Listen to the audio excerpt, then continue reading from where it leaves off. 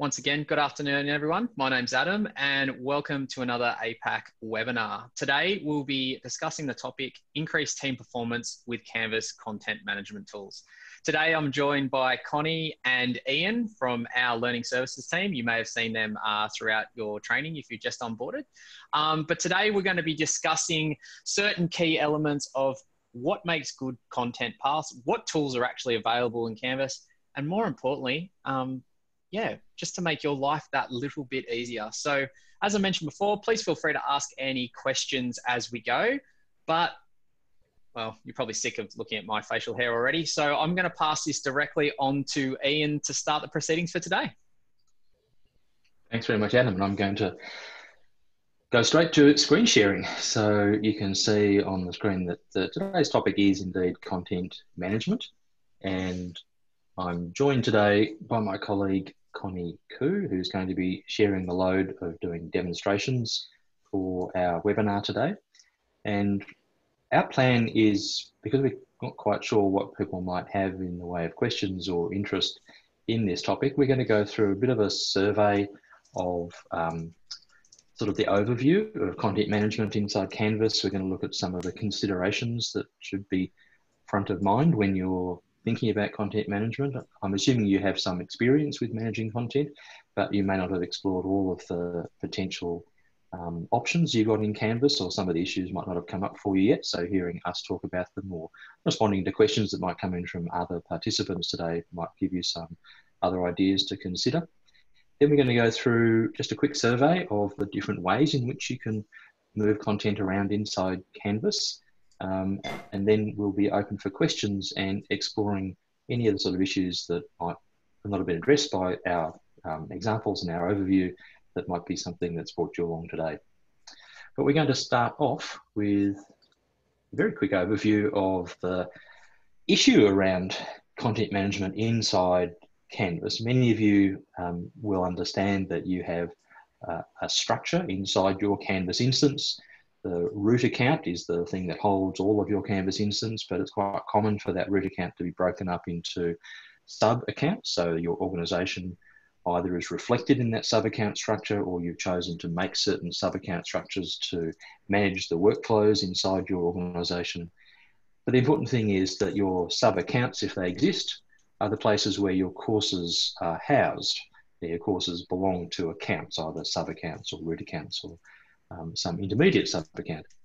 And the issue really with considering content management, and certainly in the context that Adam alluded to there, is that there's initially an issue of where is the content that you need to manage best located and best managed structurally, but then there's also the issue of that management process through time. So we're going to primarily look at the structural aspects today, initially, and then we'll consider some of the issues around the time management, or the management of content through time towards the end. So we think there are a couple of things that you should have in your mind when you're thinking about the issue of content management.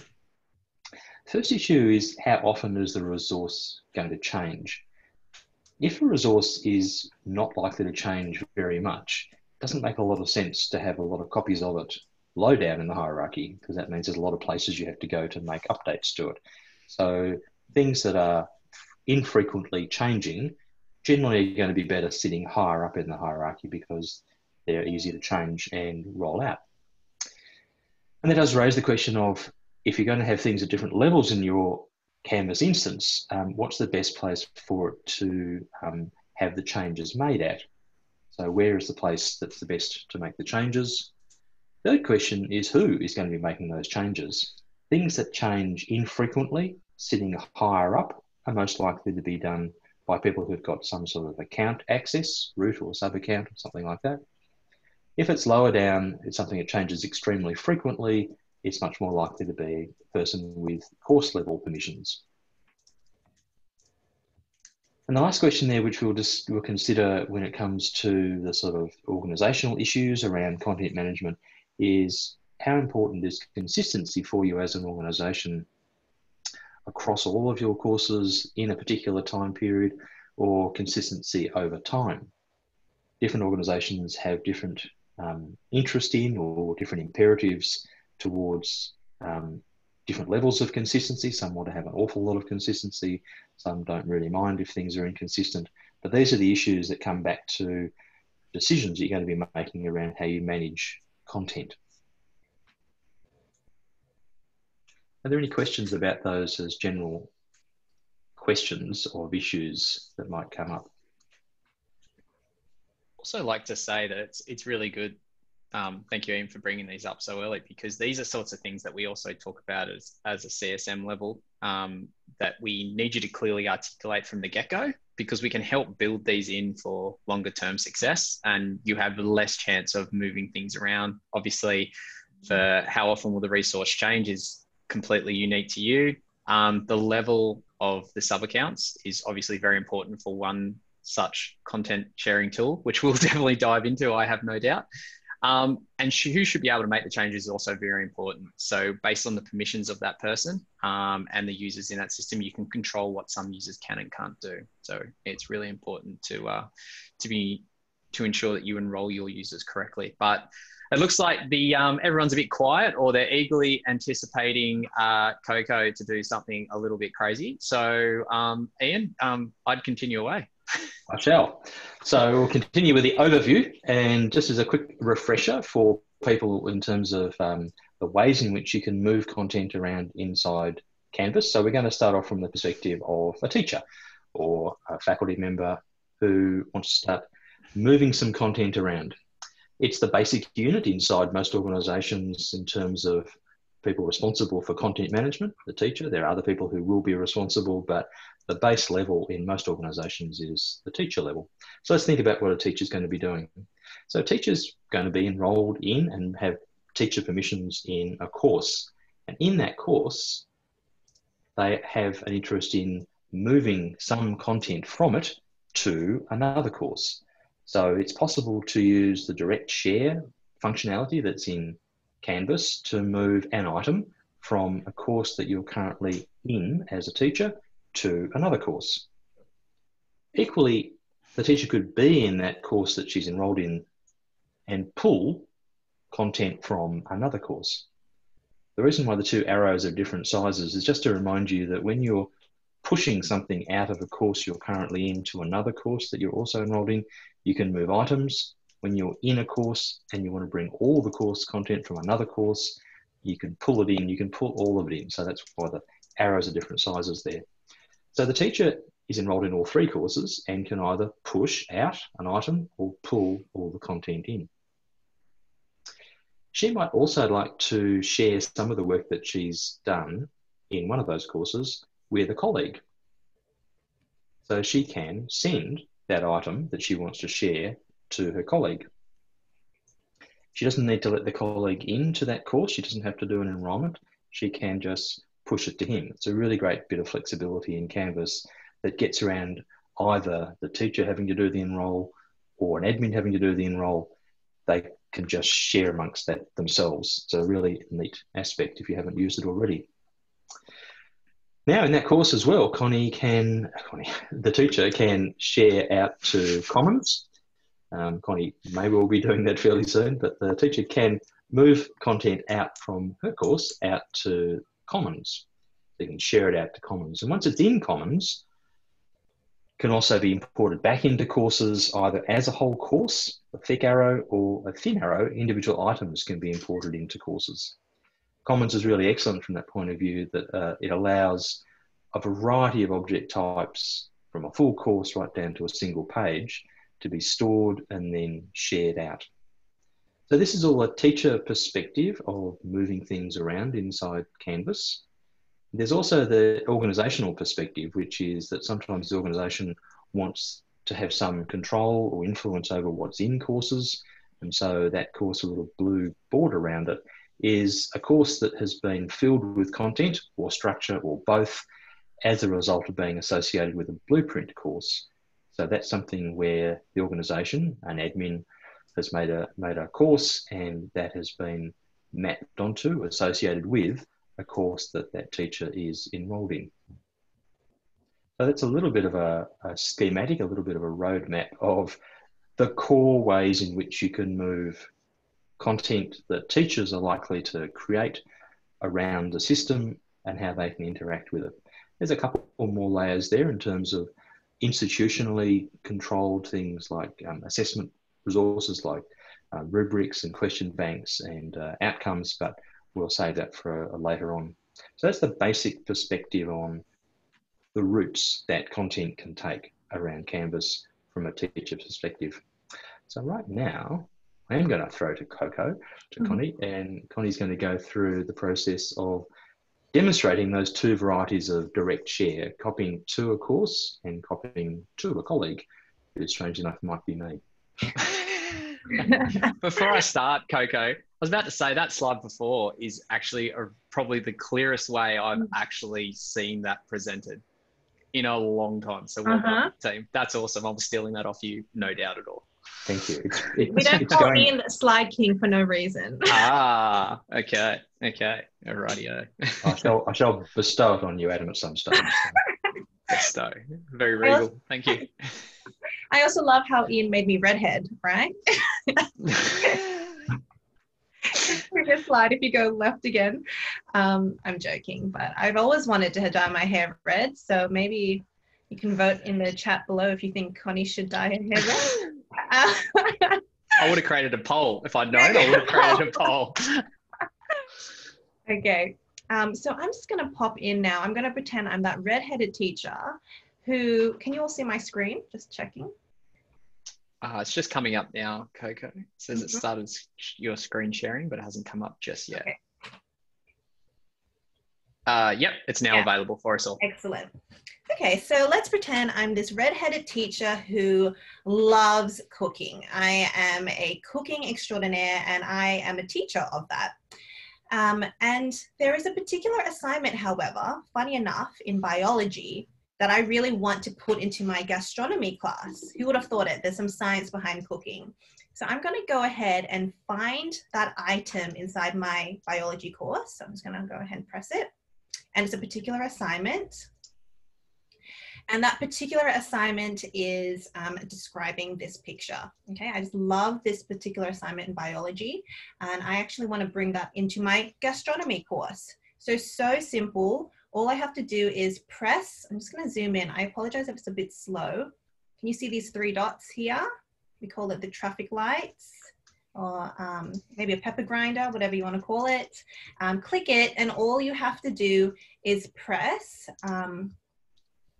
copy to, so the button here, and then you can find the course that you want to copy it to. So I'm in biology. It's actually course 1, it's my gastronomy course. And you can choose under which module you want to actually put that particular assignment into. So I'm going to go ahead and put it into my cooking styles. That's my second module. And I can simply say, do I want it at the top? Think of it in the sandwich top, at the, in the middle between some other content, or at the very end. I'm just going to go ahead and put it at the very top of this particular module. Press copy. It says it's going to do. Give it a few seconds. Do a little song and dance, and then it should be ready. So I'm going to go into my dashboard now. Go into the gastronomy course. And there you go. Describe this picture. This assignment has so easily just moved straight into this. So, when we talk about efficiency and we talk about, really good content sharing happening fast, you don't need to save it on your desktop first, put it on the cloud and then import it. You can literally bring it from one course into another course as long as you're the same teacher of it. That's how easy it can be. Now let's talk about a bit of collaboration and teamwork. Let's say Ian is really quite curious about describe this picture, because it got a lot of good positive feedback from other students. And he says to me, Connie, could you please send me that particular assignment? I really want to just look at it and decide if I want to put it in one of my own courses. Now, Ian is not enrolled in any of these courses, nor does he have to be, because he teaches completely different subjects. So I'm not going to enroll him here. I'm simply going to get this one assignment. So I'm going to go ahead back into my assignments here in gastronomy. And I'm going to go ahead and find this particular assignment. I actually might have a bit of fun, and I'm going to send him a Greek food research essay just for fun. And I'm going to go ahead and just press these buttons. Is it gluten-free? Yeah. Did you say gluten-free? Yeah. Yeah, I know him well. I know he wants the gluten-free one. So I'll go ahead and press send to. So you can see here, it's actually very close to the one I just showed you. Copy to is me as a teacher from one course to another. Send to is sending to another person. So I just press send to. I find Ian's name.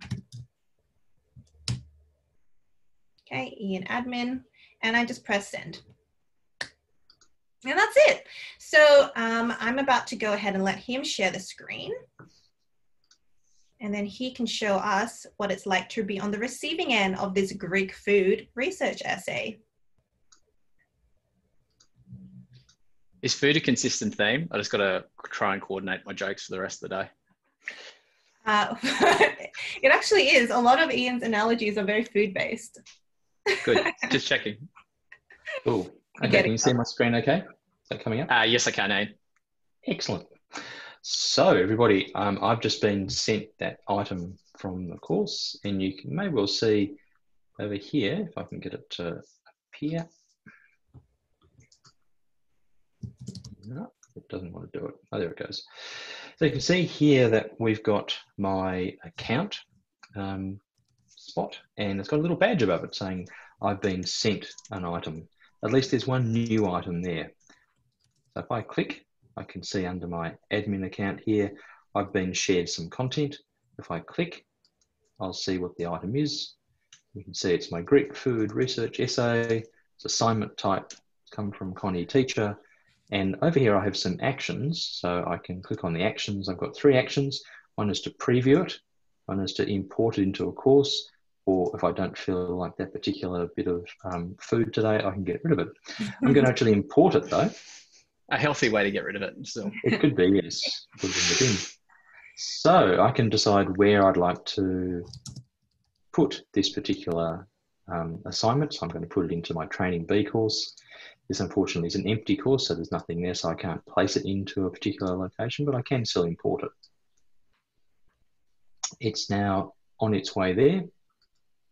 And if I come back to my dashboard over here, and I go into Training B, because it's an empty site, there's nothing going to show up here, but if I come over to assignments, there it is. Greek food research essay has gone straight across.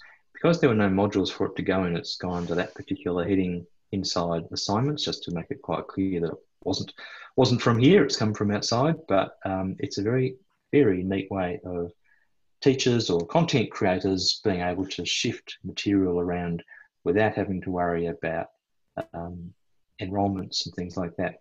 The beauty of the direct share into sending it to colleagues is that you know that they might have some use for it, but you don't have to know or worry about when they might use it or where they might use it. It's up to them.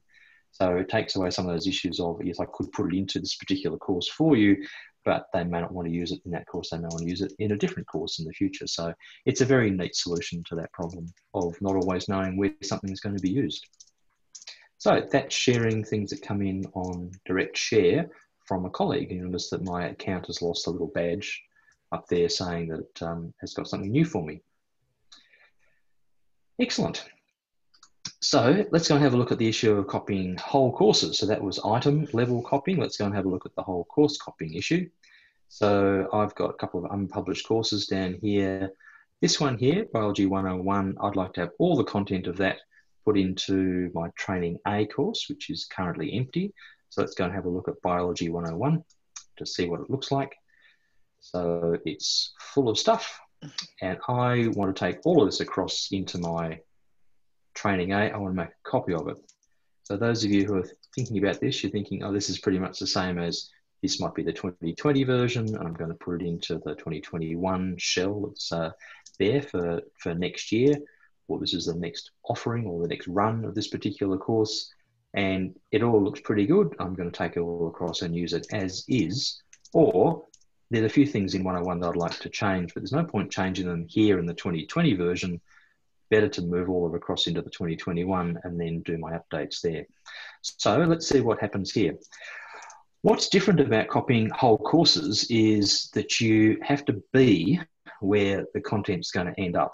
What Connie was doing before was she was where the content was, and she was pushing it out. She was in a course and she was pushing it to another course, or she was pushing it to a colleague.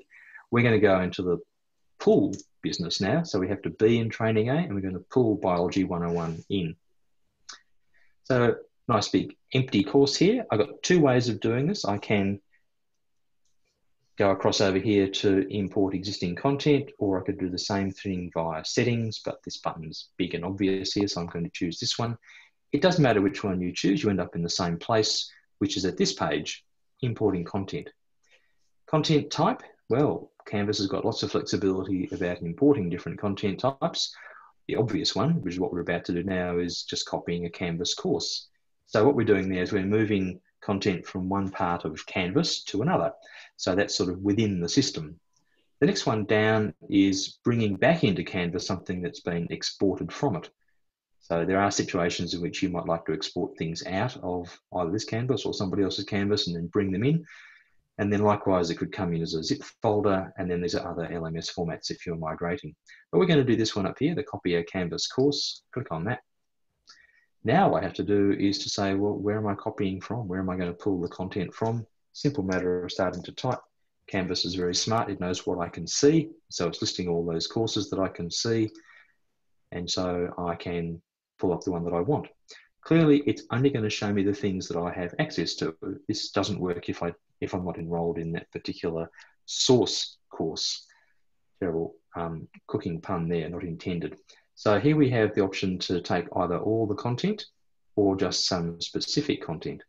I'm going to take all content because in this situation, what I'm going to be doing is pulling the whole lot across. If I did just want to take part of it, particular parts of it, so take just the quizzes or just the assignments, I could select specific content there and just get that.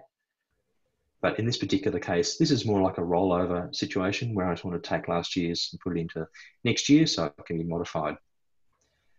I could adjust the events as well. So if I wanted to go through the process of saying all the dates that are there at the moment, I'm going to adjust them for the coming year. There are ways of doing that so that it lines up. It's a little bit fiddly, but you can certainly do that if you know your dates. Let's do the import. Over here, it's saying our current job is course copy. We're copying this particular course. This is when it's happening and it's currently queued. Now that can be a slightly depressing moment because you think, oh, this is going to take forever, but unless we're extremely unlucky, it will start moving. There it goes. So the process is underway at the moment. That's the progress bar. And if I don't, well, I could keep talking or Adam could tell a joke for a moment, but it will actually get through quite quickly. Yeah. And that is actually the process of moving the files. So I was actually going to say that depends on the size of the course and what we're trying to move as well, which will kind of dictate the speed and obviously your internet connection as well. Mm. Indeed. So that wasn't a really large course. So yes, if it was a massive course, obviously it would take longer. A couple of issues have been picked up there, and probably because this is just a dummy course, it's probably got some links that aren't working, but it's certainly something you can check on the way through. I won't waste time on that now.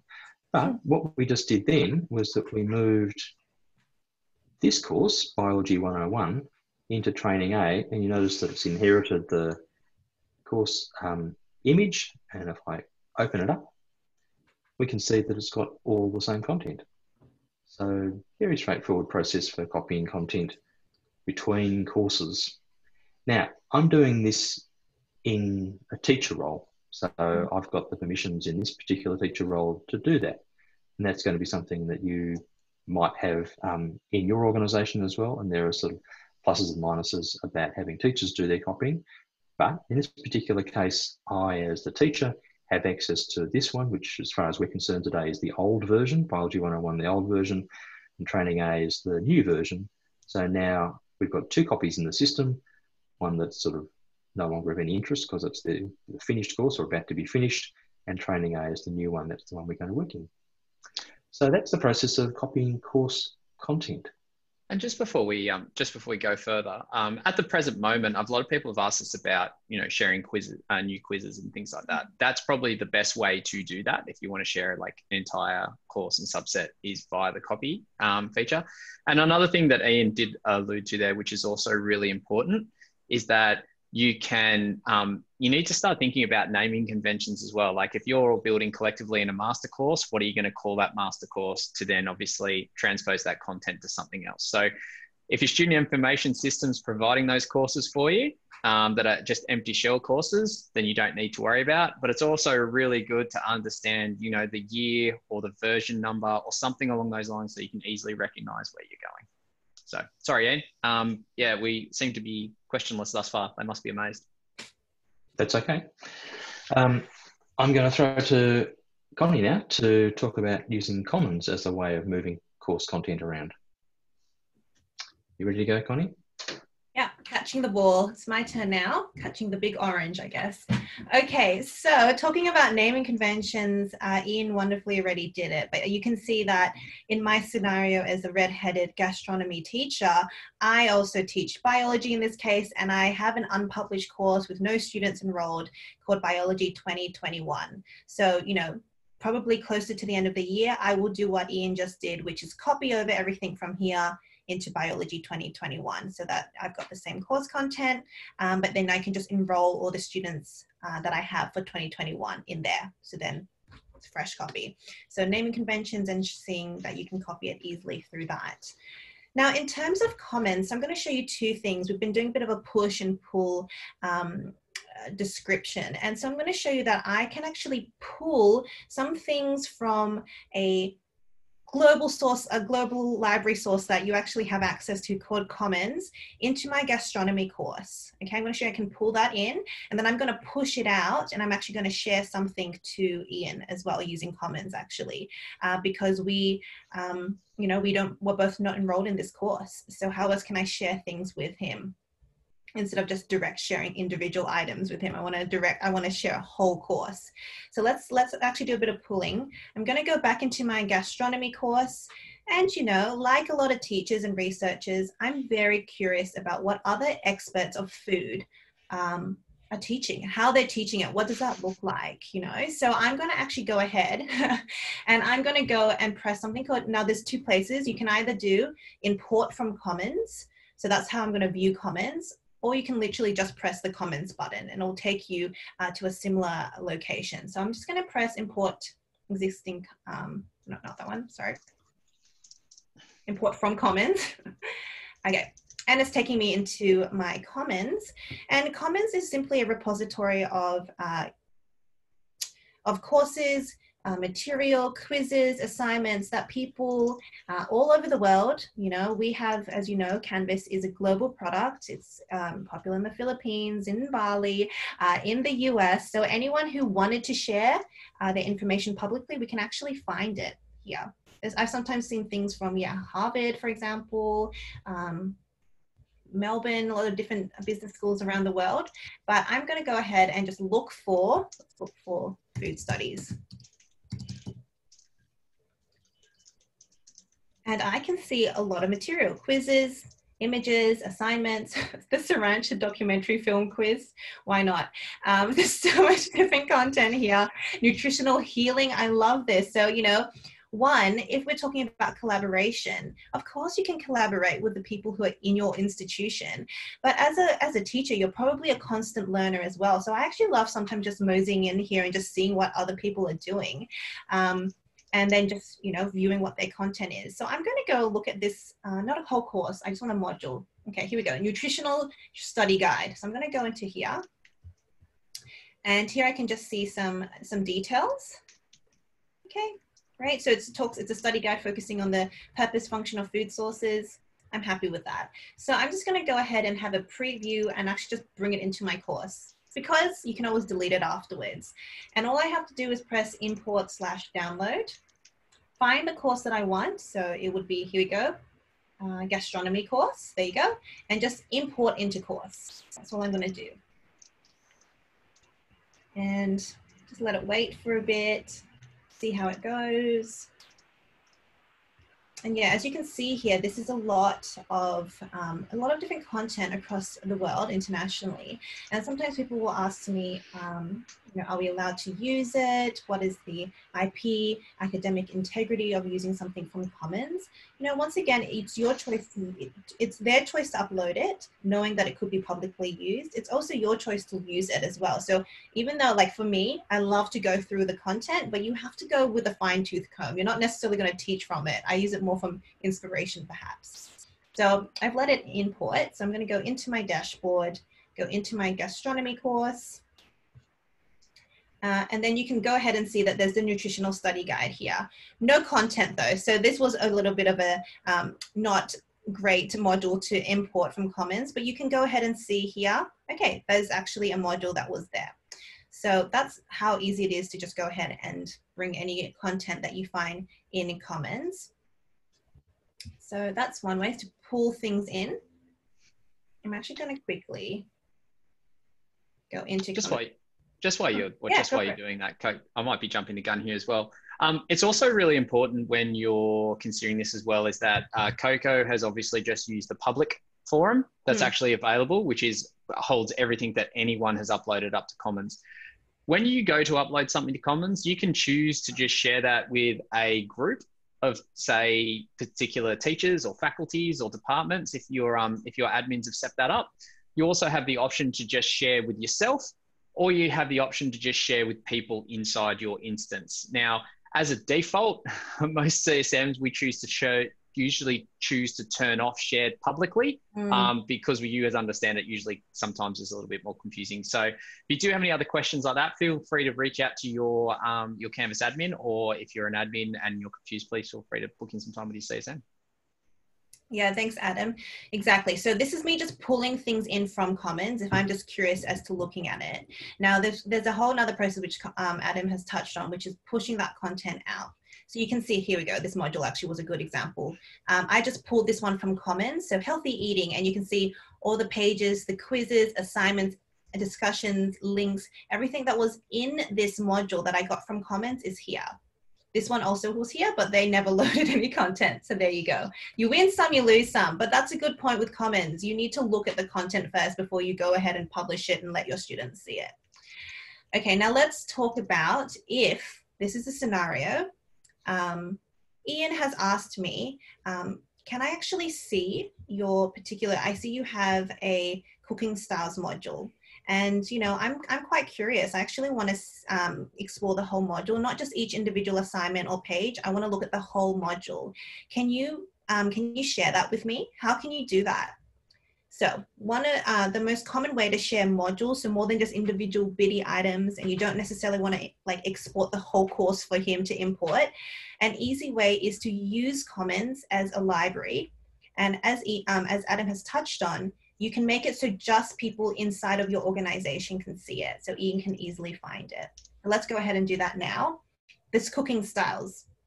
Ian loves the look of that. He's very curious about Greek food. And I said, why not? I'll let you see about French and Chinese food too.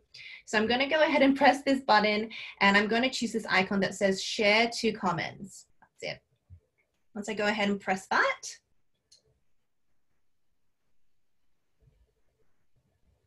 upload. Okay, so yes, as you can see here, there are some options of who can actually use this resource. There is the option of public. So I was just in public. I brought over that content from a public domain. Now, as Adam said, you can actually turn this off and remove it completely, because sometimes people do have concerns about protecting their own IP and their own course material. So it's actually often hidden. But in this case, if I want to just share it to me, so it's always in the cloud for me to find, I can go ahead and press only me. In this case, I want all of APAC who have this list to be able to see this. So Ian and any other teacher who wants to access this, I can. Okay, so once I've done that, just scroll down. If there's a particular content type, like this is a template that I want everyone in APAC to have access to, I could press that. But right now it's not, it's a module. It's not really relevant. In terms of the license, I can choose whether or not when I'm sharing it, if I want it to be copyrighted or I want it to be a public domain so anyone else can use it.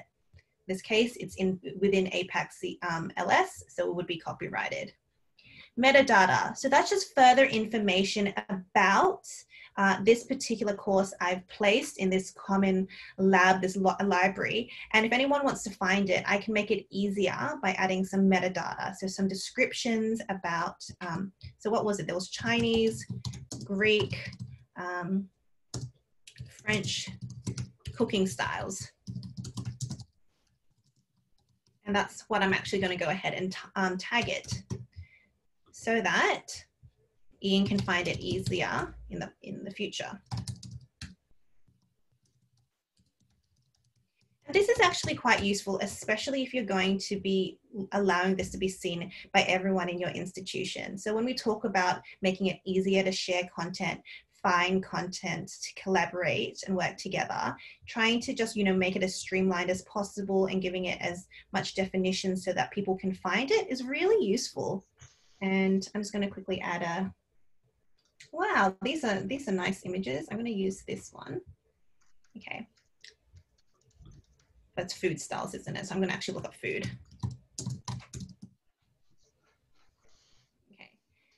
Super random images. I'm going to just use this one, and I can also say what age group is it. Okay, so this one is a little bit before, maybe I would say 11 to graduate age, and hit share.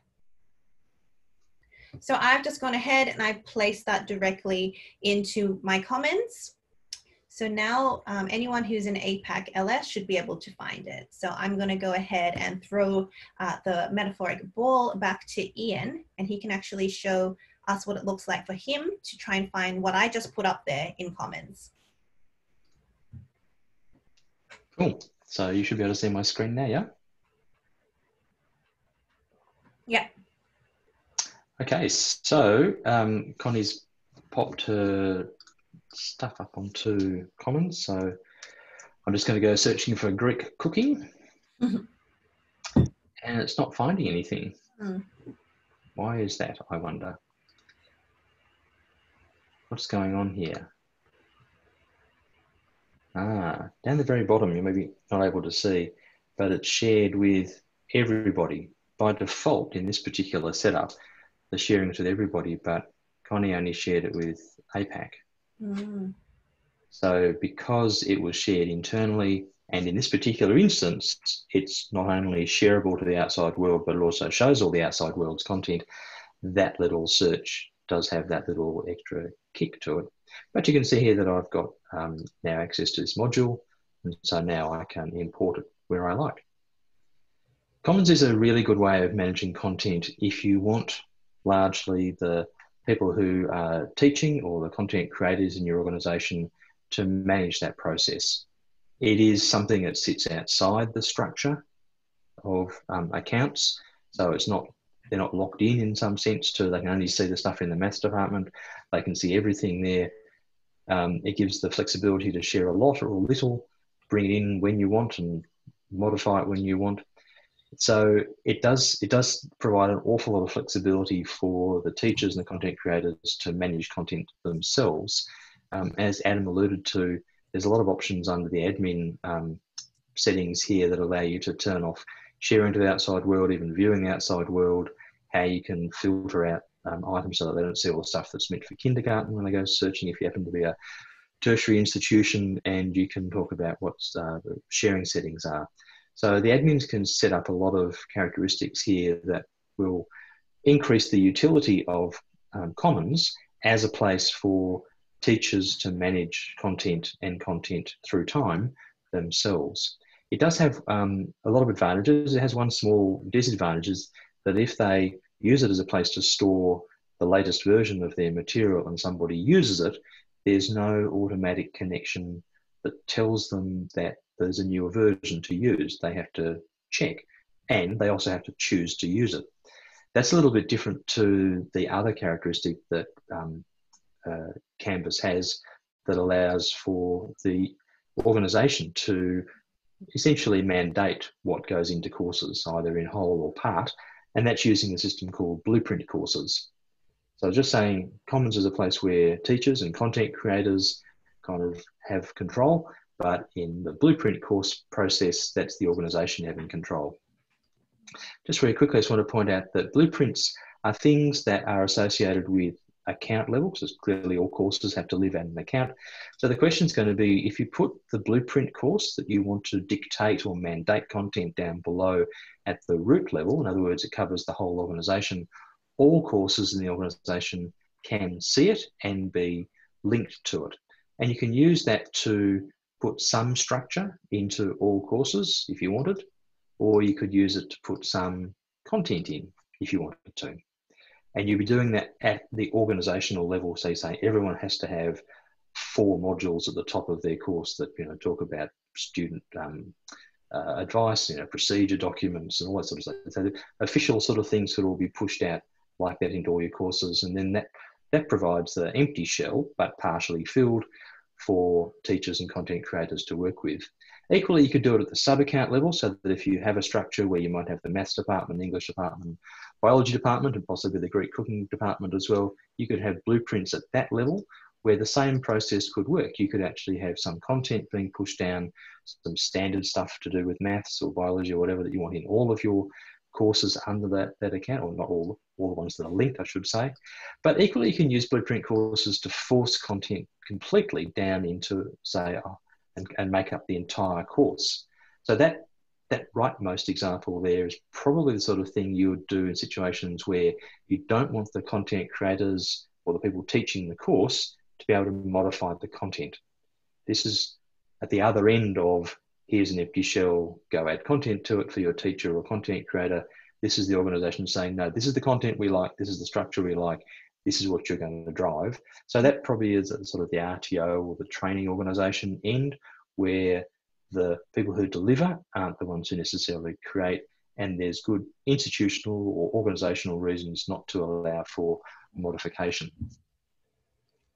So let's go and have a look at how that works in practice. Let's go back to dashboard. So say we quite like Biology 101. So if that Biology 101 is what we wanted to be the copy, so we used it before to move all the content into training A, because we were just doing a rollover. And I did that as a teacher. So if I wanted the organisation to have some control over all future Biology 101s, all I need to do is to go into the course. First of all, make sure that there are no students enrolled, because blueprint courses, being the master copy, can't actually have students or student data in them, because really it's just some combination of structure and content that's going to be associated with and mandated and pushed down into courses that are linked to it. So the way that you turn something from an ordinary course with some content and some structure into a blueprint, you go to settings, and in settings, it's already turned on. So I did this before. So the blueprint is here. So you just turn it onto a blueprint, and the first option you have is that you can set it to be everything locked. And by default, usually that one's turned on. So it's just saying everything in this course is going to have its content locked. And when it's locked, it means the person teaching the course can't touch it, can't edit it, can't modify it or delete it. So at the RTO training end, where the teachers just deliver and don't have the job of creating or adding to the content, that could be a good way of pushing that content out. If that doesn't work for you, but you basically just like to send everything down there and maybe have the points for the assessment or the due dates or so on, you could do that. Equally, if you wanted to lock it by type, so if you wanted to have the assignments completely locked with their points and due dates and so on, you could do that. You might leave the discussions open to be modified, because they might be something that the person running the course needs to modify for them. Maybe the pages, you'll say, yeah, the pages that I push down in the blueprint, I want to stay, but it won't stop the person running it adding some more, and so on. So these are the sort of things you can do. Having done all of that, it's already set to be blueprint, that's why. What you'll see over on the right-hand side is this blue line and the blue button, which indicates it is a blueprint, which is why it was turned on before. So when I click on that, you can see we have these 2 links, associations and sync history. So the associations here are currently set to 0, so nothing is being blueprinted. So let's go and have a look at what we can blueprint. So these are the courses that sit below this particular blueprint. Blueprints are unlike commons. Commons sits outside the structure. Blueprints sit inside the structure. So it's going to be what other courses beneath that particular sub-account or root account level that are available and visible. So there's the ones that I can see here. So I'm going to put this one into training C. So I'm going to make it so that the training C content is exactly mapped to what's currently in Biology 101. And I do that over here in the bottom right-hand corner, which may be a bit hard for you to see, but there's a little save button down there. So when I do that, you'll see it's saving the association. The association has been saved correctly. I can press done. And up here on the right, you can see that the syncing is taking place. So the processing is underway. The beauty of blueprints compared to sort of a self-serve model out of Commons is that when the content needs to change, admins or people who've got access to edit the blueprint and edit the blueprint, as you saw me just doing before, and then you can resync it. In other words, you can push the changes that you've just made in your blueprint down into the one or many courses that are associated with it. So at the moment, we've got one association and we've got a sync history that says that's what's been done. Let's go back to dashboard and have a look. Inside training C, we can see that that's now got all the content that was in Biology 101. And if we make changes in Biology 101, it'll get pushed down. So this is where the organisation gets some control over what is appearing in courses. So this can be useful in situations, as I said, where either you want to or the organisation needs to have complete control over what is appearing there and how it's structured, or it wants to have control over, or at least starter structure for teachers and content creators to work with. So if the suggestion from the organisation is that it's always done with a week structure or a topic structure in modules, then they could push out some empty structure there, or they could always put in certain sorts of content and lock it. So official documents or guides to students or things like that could be pushed down across the board. It's a very neat system, but it does have different advantages and different disadvantages in different contexts. So very large organisations might like this if they want to have some baseline consistency. Small organisations might find it too much trouble to be doing that because it's just easy to make the modifications themselves on the fly. So somewhere between those two ends of the very large organisation and the very small, and different teaching situations, blueprints could be very useful. Let's just go through a quick run through of the distinction between Commons and blueprints. So as I was saying, Commons is really a self-serve model for teachers and content creators. Blueprint is primarily about the organisation having some influence or control over what appears in courses, either a very little or a lot. So again, the distinction is Commons is outside the structure, so anybody can go and use it. Blueprints sit inside the structure, so they're ideal for situations where you want to have different look and feel or different content in maths compared to English compared to biology. The big difference also is that in Commons, changes are optional to take them up, and in Blueprint, they're not. So what are the distinctions between these two? Sharing over time, Blueprint is probably something where if there needs to be control over the actual content inside courses, Blueprint's going to work better because there's fewer places for it to be changed. The organisation can make those decisions. You might have a head of department who's got a certain level of admin permissions in a sub-account to make the changes, or there might be a learning designer or something like that who's got access there, and they can update the material that's in the course, and then that becomes the template for the course content that goes into all future offerings. If it's done in Commons, it's really up to the teachers and content creators to manage that process themselves. And depending on the size of the organisation and what the turnover of those people are, that could also work quite well. It really is, it's a horses for courses option, but the beauty of what Canvas provides you is that you really can go from lots and lots of control through to lots of freedom between those two ends of the spectrum. So I think I've covered a fair bit. Do you want to ask any questions? Well, I've actually, I was actually sitting there going, whoa, I just forgot how in-depth this particular thing goes for. So we have had some good questions in relation to the use of blueprints and how things are affected.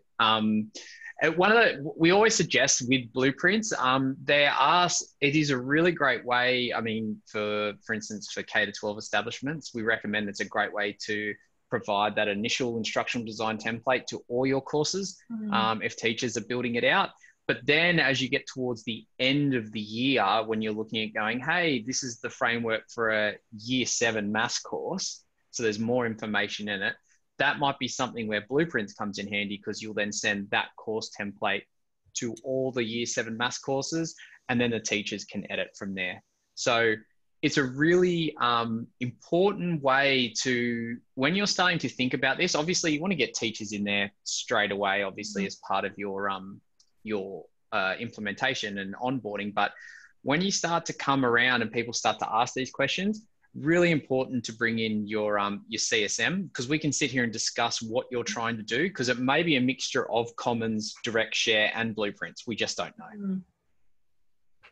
Yeah, just going to throw in, it's a sort of a hybrid position where if you don't want to have all of the control of a blueprint, and you don't want to have all the freedom of self-serve in Commons, you could make a group for certain people inside Commons, and you could archive copies of courses into that to then have them be the place that things get pulled from. So there are, as I said, a range of options inside Canvas, and that's kind of a hybrid option, is to use a kind of a controlled group and make archive copies there to move them across. And we are seeing a big shift, especially in vocational education, because a lot of people are going from having one course in Canvas being a whole qual to being either units of competency or being, certain modules to make up a task. It's also really important that you can actually use Commons for like versioning controls as well. You can see what versions of things people have used before them. And it's a really great way to share those across the course. Susan's asked a question to just the panelists, but I'll repeat on here. How long should you keep a course in your system?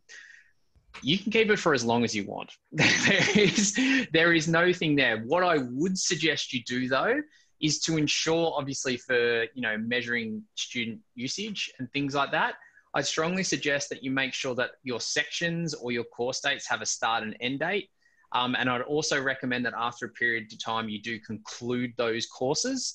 And possibly if you have like if you're using terms, have a previous year term or some sort of concluded term, so you can move those courses out. So it's really easy to search for the courses that are relevant at the particular moment. But no, there's no reason for you to delete your courses, because if you do delete them, they're only soft deleted anyway. So my suggestion is just conclude them, so you can easily go back and access them. But where possible, do use terms to make it easily accessible to other bits and pieces as well, which is really good. But thank you very much for the question, Susan. So it's 4:20. We've gone a little bit over. No, that's not true. That's true. I'm just trying to rev up Ian because I know he's very efficient. So I'll just stir in the pot a little bit there. But as I said before, with these webinars, we will put up a copy of this webinar, including the slide deck, in the next couple of days. The reason why we won't be doing it tomorrow is because the Canvas community tomorrow is moving to a new home. So it will be down from about 9 a.m. till 3 p.m. Australian Eastern Standard Time. In the interim, there is another guides app available for you if you do need it. Also, I'd like to also let you know that CanvasCon, unfortunately, is not happening this year, which is really sad. Oh, no, wait, it is. It's just not happening in person. So this year, we're actually throwing the doors open. It's free entry. It's happening in October, if I remember that correctly. So please feel free to just dial CanvasCon Sydney or CanvasCon, what do they call it? An Insta event or something? I can't remember. But yeah, please feel free to ask your CSM. It's on all our signatures and everything like that. But we're really looking forward to having you with us this year in what is going to be probably a year that we remember for the rest of history. So once again, thank you everyone for attending this today. If you have any further questions about the presentation, please feel free to book in some time with your CSM and yeah, we can help you work through it. So once again, thank you very much, everyone, and we'll speak to you soon. Bye. Bye, everyone. All the best. Stay safe. Bye.